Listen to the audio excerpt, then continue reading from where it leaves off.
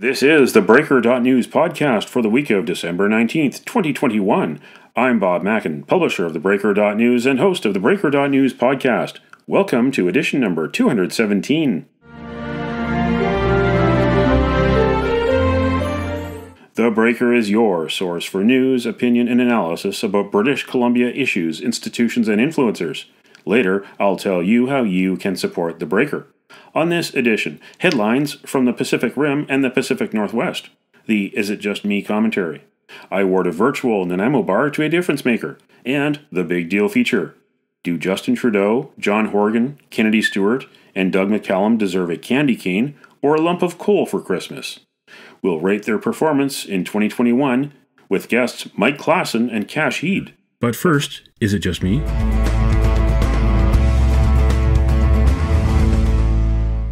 Is it just me, or is it time once again to gather round the Christmas tree, grab a cup of eggnog, put a log on the fireplace?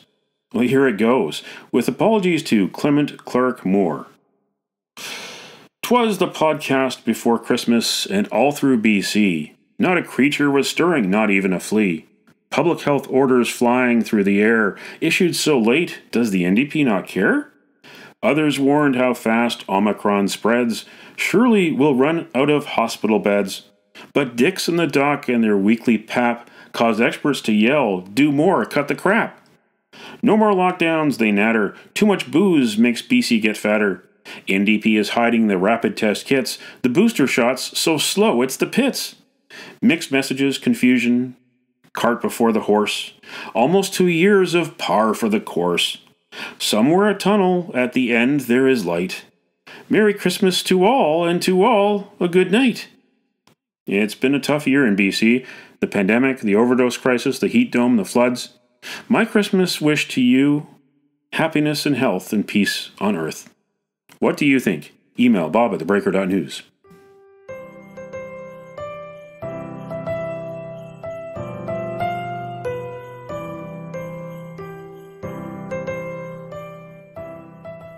This is the Big Deal feature on the Breaker.news podcast.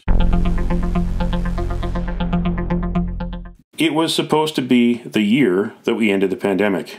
More people in British Columbia got vaccinated against the coronavirus in 2021 than voted in the 2017 and 2020 provincial elections combined. But we end the year with Omicron spreading around, and we wonder when the pandemic will end. In 2021, Prime Minister Justin Trudeau tried to be like BC Premier John Horgan, but the Liberals got another minority in a $600 million unnecessary election. Horgan faced protesters who wanted to save the Fairy Creek forest and stop the Coastal GasLink pipeline.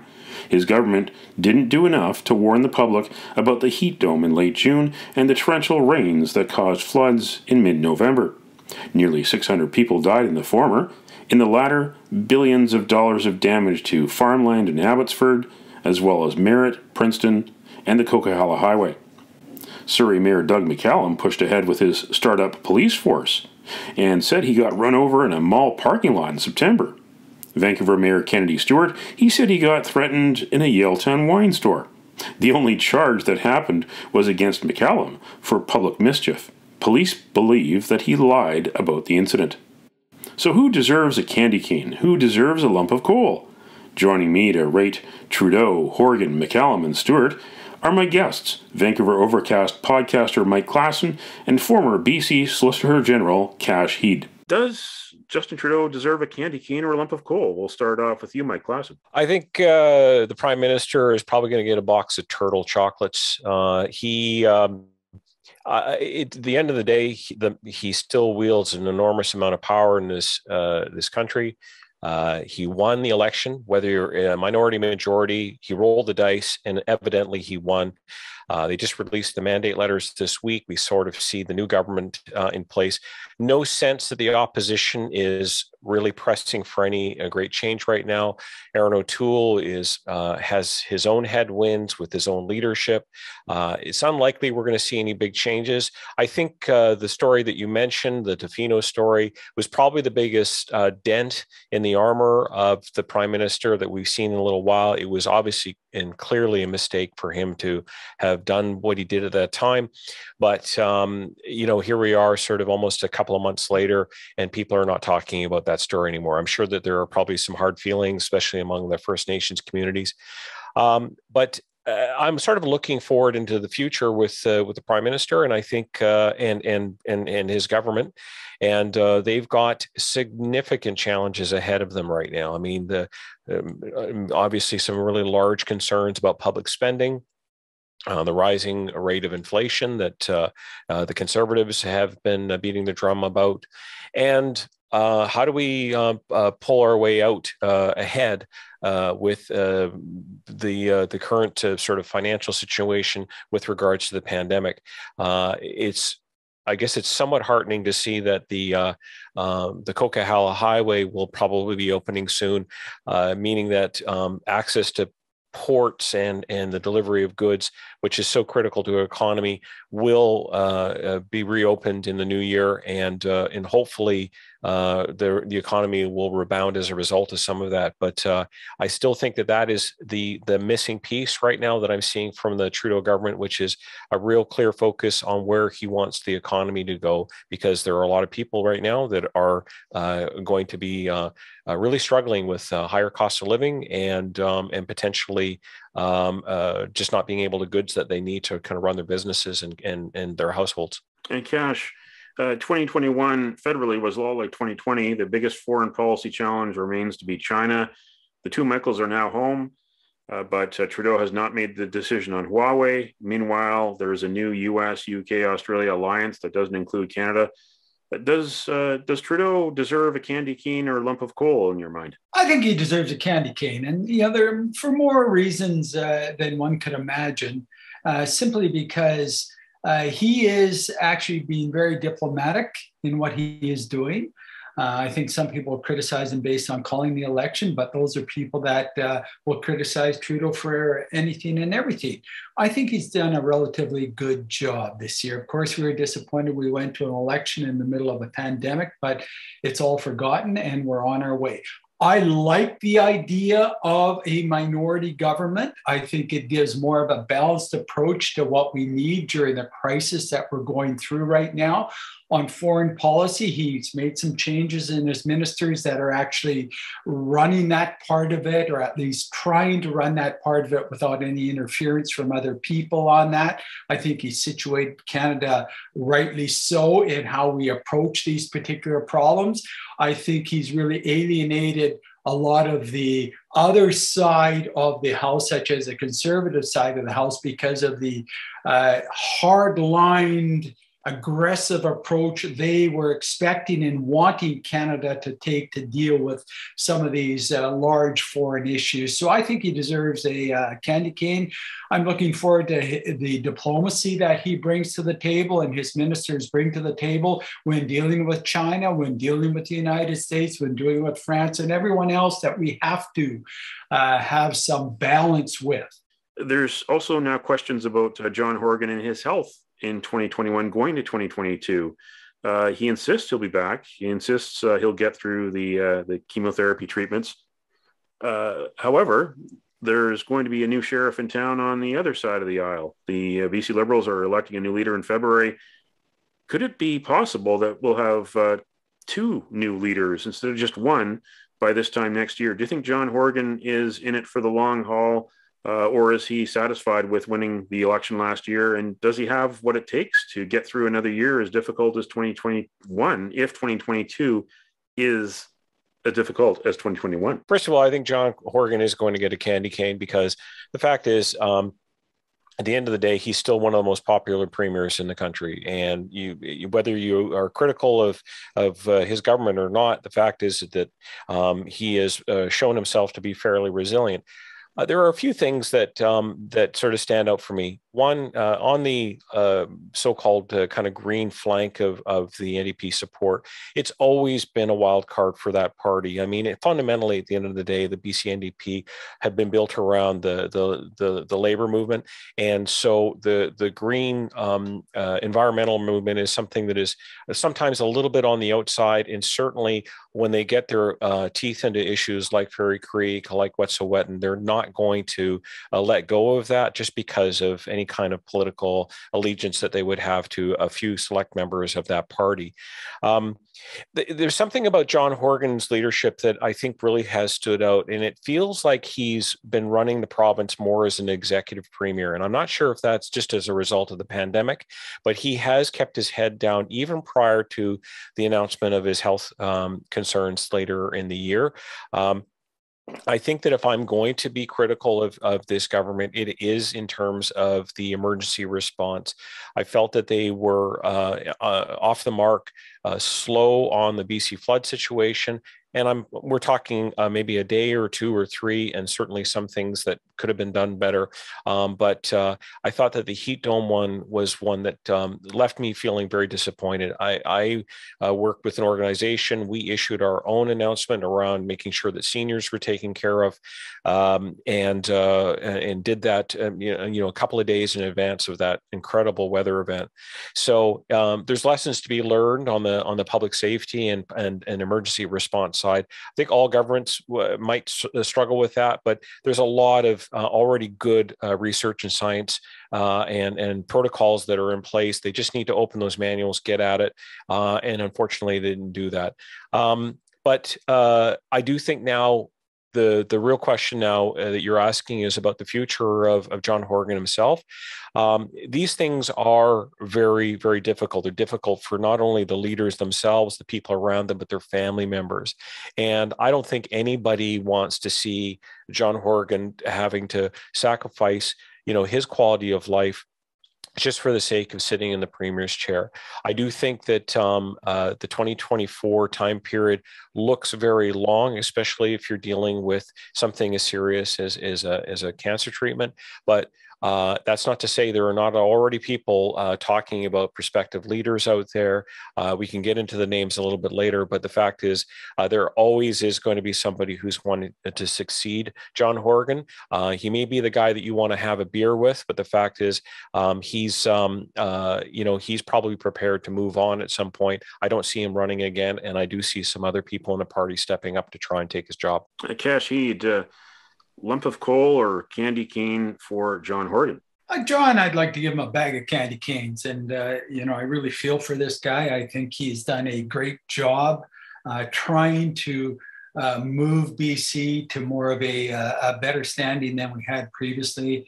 I think his second term hasn't been as successful as his first term. And I think, again, I'm a proponent of minority governments and having that balance in place. I'm not a proponent of majority governments that come in and do whatever they want, whatever way they want. I think we don't get the balance that's needed. So in his first term as premier, I think he did a great job maintaining the balance with the quasi-coalition that he put together.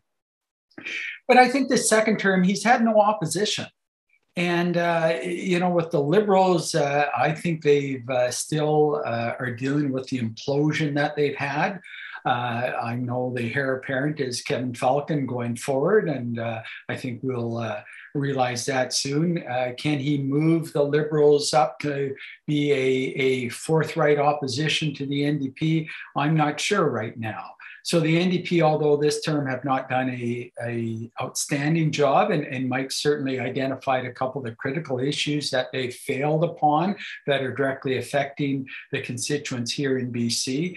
I think the fact that they've had nobody that was clearly challenging them other than the media, they're able to get away with it. And I think part of the reputation is still standing. And I think your comment regarding some of the other issues that really defined the NDP and the other governments in the past, in the 90s, and now we're into 2021, where they've kind of moved in a bit of a different direction. Those are issues that they've managed to skate by.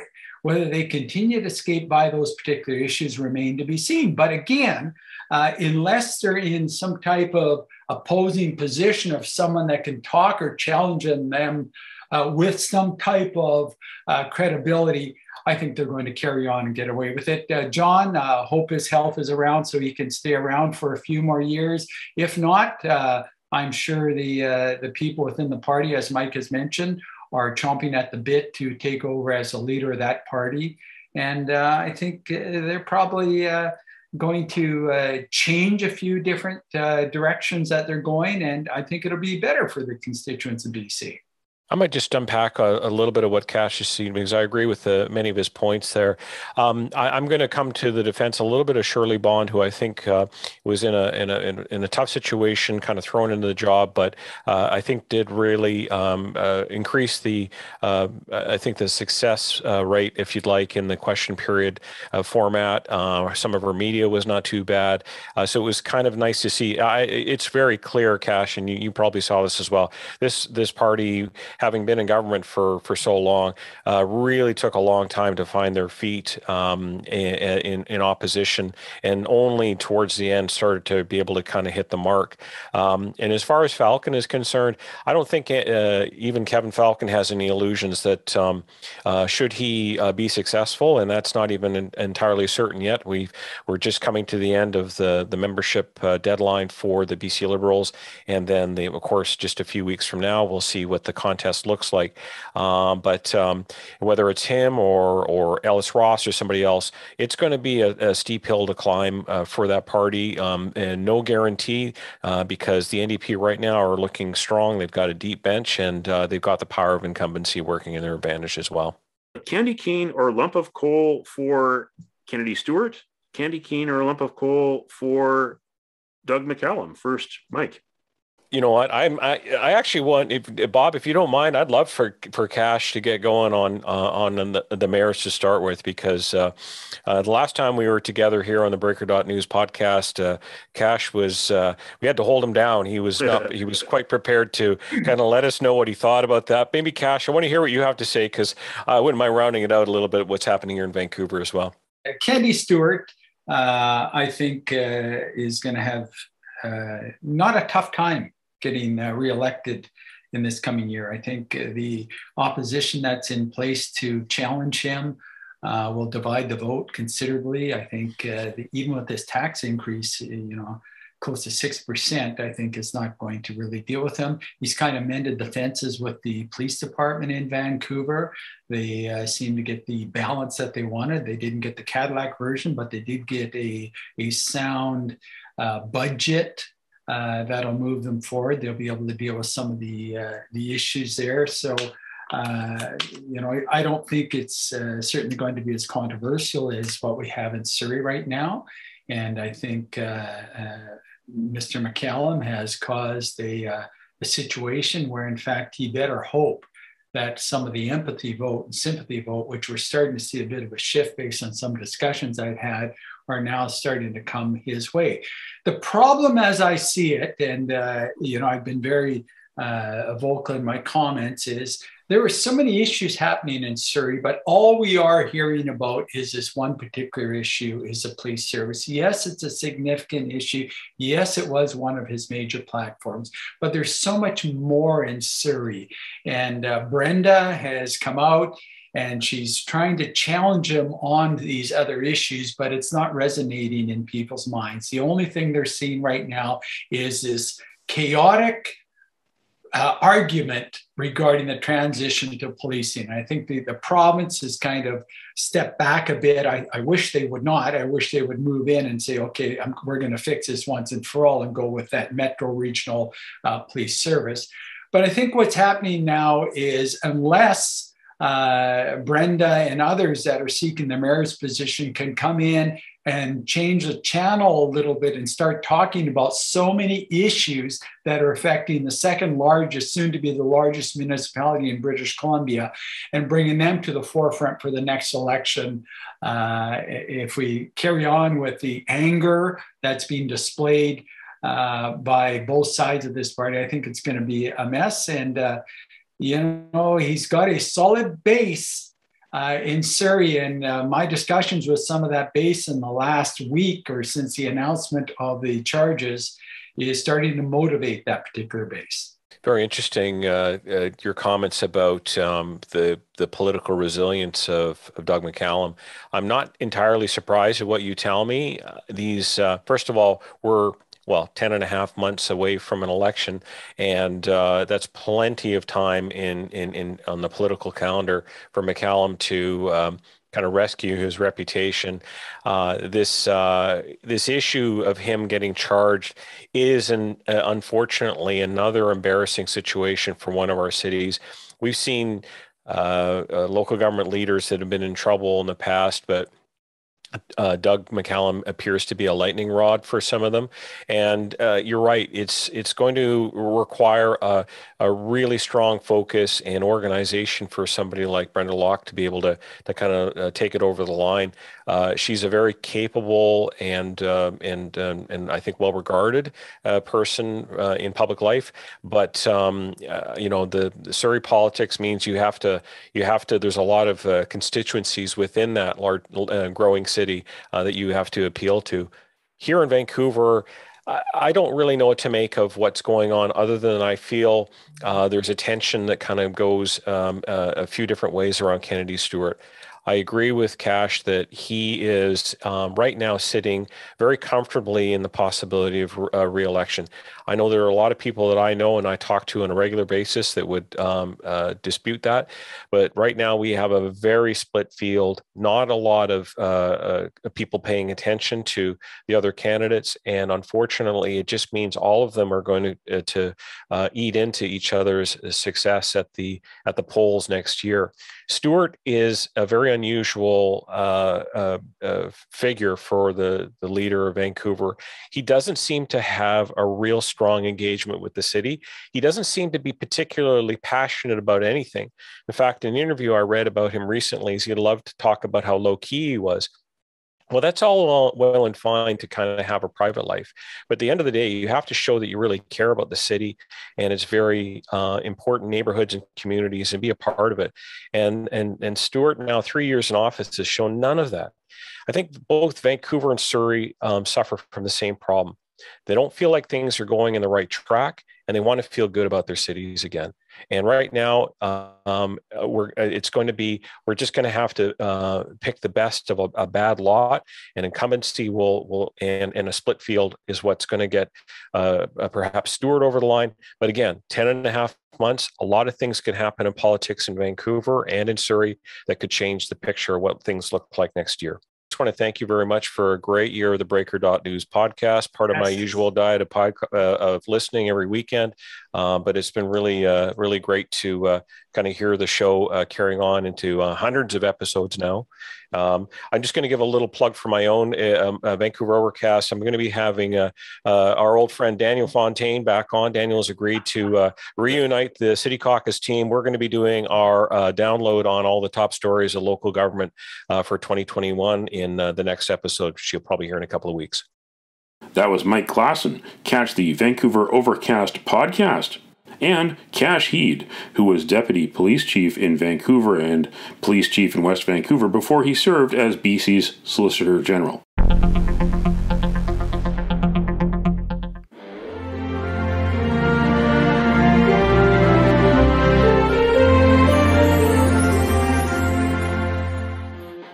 Time on the Breaker.news podcast for Around the Rim. We look at news headlines around the Pacific Rim. In Taiwan news, China's dictatorship lectures Taiwan on democracy. Taiwan's Foreign Minister Joseph Wu incredulous over China lecturing Taiwan on democracy in referendums. China's Taiwan Affairs Office spokesman Ma Cha-guang criticized Taiwan's Democratic Progressive Party for sending representatives to U.S. President Joe Biden's Summit for Democracy. On the Ministry of Foreign Affairs Twitter page, Wu exclaimed, "Holy cow! We've got a PRC dictatorship lecturing Taiwan on how to be a real democracy and instructing us on what to do in referendums." He said he was at a loss for words at the audacity before calling on the Twitterverse to weigh in, and many happily obliged, such as democracy without elections, aka democracy with Chinese characteristics, and CCP, Chinese Comedy Party. In stuff.co.nz, New World apologizes after advertising soda syrup with no Chinese fruits. The reference to Chinese fruit was removed from the listings on Friday afternoon, but the descriptions had already been called out on social media. New World owner, Foodstuffs NZ, said the product description information had been provided by the supplier via an automated process. Soda Press company soda boss Cameron Romerell said the statement had been added to some bottles in response to concerns over illness linked to fruit imported from China 5 years ago. The company had been hounded by retailers and consumers wanting to know if its products contained Chinese fruit, he said. In Hong Kong Free Press, protest graffiti students acquitted by Hong Kong court over unreliable police testimony. Chan Yu-hei, 21, and Wong Ho Lam, 22, were found not guilty of criminal damage. The magistrate ruled that the prosecution failed to present proof and said it made a very unfair case against the accused by asking the court to connect the students and the evidence found at the scene to suggest that they attempted to commit criminal damage. The pair were accused of damaging the walls and the ground of an underpass in Fo Tan Banyan Bridge on September 24, 2019, while Hong Kong was gripped by anti-extradition bill protests. That's Around the Rim on this edition of the Breaker.news podcast.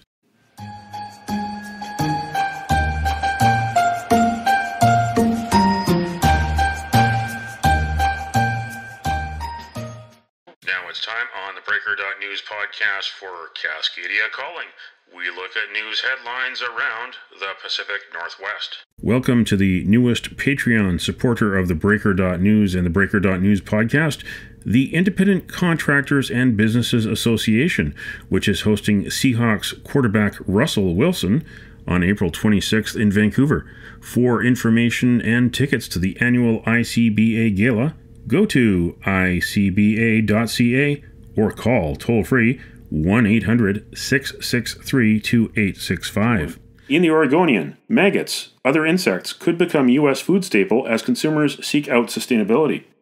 The international investment bank Barclays is bullish on insect protein, noting that by 2050 the world is projected to need up to 70% more food for the ever-growing human population, and that, unlike beef, edible insects offer top-notch sustainability credentials. In the U.S., insect protein is already being used for animal feed. Right now, 30% of crop production in the country feeds livestock, not humans. It's also being used in some pet foods. In Como News, City Council's Kashama Sawant recall apparently defeated. There were 20,600 no votes, or 50.37%, to allow Sawant to keep her seat, and 20,300 yes votes, or 49.6%, to remove her from the seat. There were only 149 outstanding contested ballots, which were not enough to change the outcome. Earlier this year, a court ruled that Sawant broke city and state laws by misusing city resources. She used her key to let protesters into City Hall. She protested outside Mayor Jenny Durkin's house. The address is protected because Durkin is a former federal attorney, and Sawant also delegated hiring and firing her staff to socialist political groups. In the Merritt Herald, Trans Mountain details damage from storm. The pipeline restarted its flow at reduced capacity on December 12th after being shut off 3 weeks when rivers rose and mudslides tumbled down in BC between Merritt and Abbotsford. The majority of the 14 washouts occurred along a 30-kilometer stretch of the pipeline around the Coldwater River between Merritt and the Kokala Summit. Trans Mountain had as many as 570 workers repairing and assessing the damage on the pipeline. That's Cascadia Calling on this edition of the Breaker.news podcast. The biggest sports superstar in Cascadia, Seahawks quarterback Russell Wilson, is coming to Vancouver on April 26th. Get in the huddle at the Independent Contractors and Businesses Association annual banquet. For information and tickets, go to icba.ca or call toll-free 1-800-663-2865.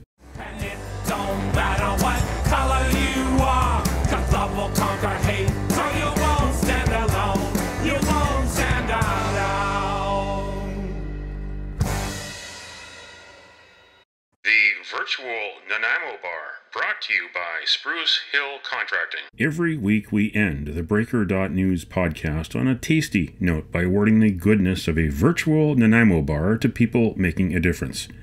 A virtual version of the province's favorite dessert bar goes this week to police, fire, and ambulance workers and dispatchers, doctors and nurses and lab techs at hospitals, all the people who will be working for us on Christmas instead of being with their families. 2021 has been another hard year. So thank you for your service. You can nominate someone for a virtual Nanaimo bar. Send me an email to bob@theBreaker.news. Spruce Hill Contracting, custom homes and renovations. Find more information at sprucehill.ca. Vaccine, vaccine, vaccine, vaccine. Because once you're dead, then that's a bit too late.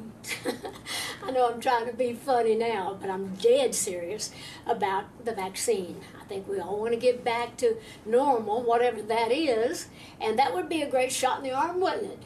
That's it for the Breaker.news podcast for the week of December 19th, 2021. I'm Bob Mackin. Thanks for joining me.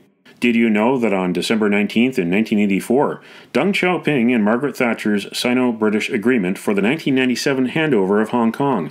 It was supposed to mean one country, two systems for 50 years, but human rights activists say the Chinese Communist Party broke its word in 2019. Now you know. Send me your feedback and send me your story ideas to bob@theBreaker.news. Bookmark theBreaker.news. You can also find us at theBreaker.ca. Sign up for the email newsletter and get updates to your inbox. For news as it happens, follow The Breaker News on Twitter and visit theBreaker.news on Facebook. You can support The Breaker for as little as $2 a month. For more information, go to patreon.com/thebreakernews. That's patreon.com/thebreakernews. And Merry Christmas to every one of you who has contributed to The Breaker.news in 2021.